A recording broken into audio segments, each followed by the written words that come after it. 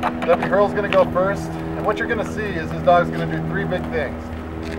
You're going to see he's got his mouth open, and he'll be, generally, if it's warmer anyway, his mouth will be open.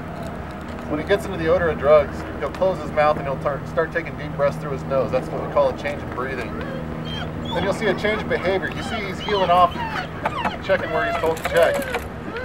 You see that change right there. He's not following him anymore.